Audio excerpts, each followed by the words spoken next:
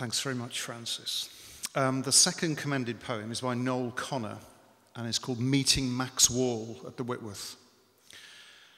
We like the wit of this poem.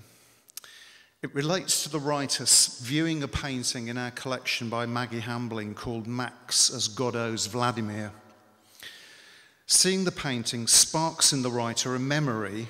It doesn't really matter whether it's a real or creatively invented one, but it's a memory of an encounter he had with Max Wall at a petrol station in South London some 40 years ago. Max Wall was driving a classic Merc. The writer was the petrol station cashier. The poem moves between memory of the meeting and the writer viewing the painting in the gallery and thinking about Max and his role as Vladimir in Beckett's play.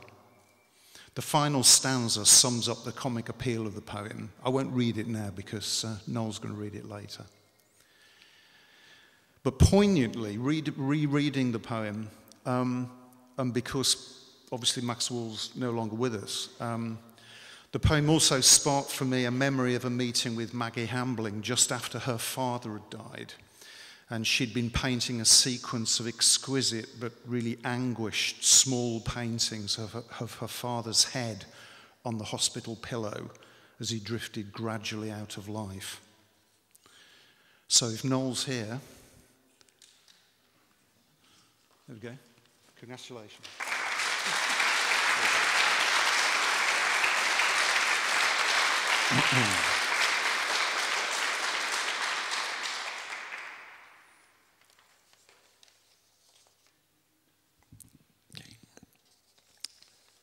I mean, very briefly, you described the painting and the situation very, very well. It is a true story. It actually did happen. I did meet Max Wall when I was 17. I left school in Belfast when I was 17, let's say prematurely.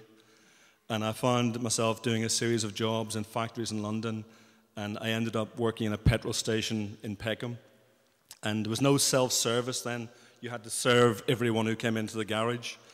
And one very quiet evening, this beautiful old classic Merc rolled into the garage, and this very extraordinary, distinguished man got out of the car. And I knew he was famous. I recognized him, but I didn't know who he was. And the poem was about the interaction between Max and myself that evening. And as has been said, he was a man from a different era. He was from the old music halls and variety halls. And he was famous for wearing his black tights, and he had a clown's haircut. And he became famous in later life. He reinvented himself as someone acting in Samuel Beckett plays, particularly Vladimir and Waiting for Godot, and Maggie Hambling's painting depicts him as that. So it was genuinely thrilling quite a few years ago when I came into this gallery and saw the painting on the wall and recognized the man from the incident when I was 17. So it feels like a personal magical circle has been completed reading this poem to you today, so thank you for that. Meeting Max Wall at the Whitworth. It's good to see you again half a lifetime later. You wouldn't remember me. We shared a stage of sorts, an awkward two-hander, South London, the spring of '73. We hardly spoke, a line apiece if I recall correctly, on a floodlit forecourt along the Queen's Road, Peckham. The gangly lad who served you petrol, that was me.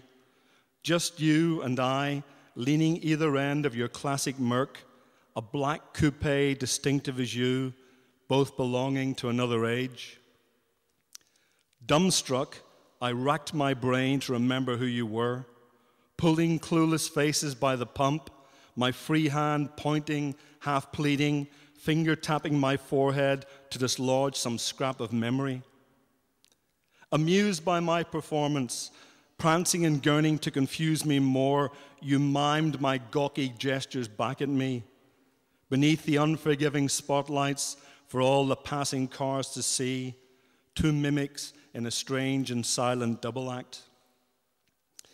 Now face to face again, I watch you hold this gallery to attention. Your portrait posed as ragged Vladimir, wind-whipped in a maelstrom of paint. Joyless joker, befuddled in brushstrokes, this comedy of life and death swirling around your wordless head. World-weary clown, that evening when you slid the window down to pay, I leaned in and shyly mumbled, "Mister, you're famous." Old stager, true pro, you took your time, drolled the answer like a Beckett punchline. "Son, I'm infamous."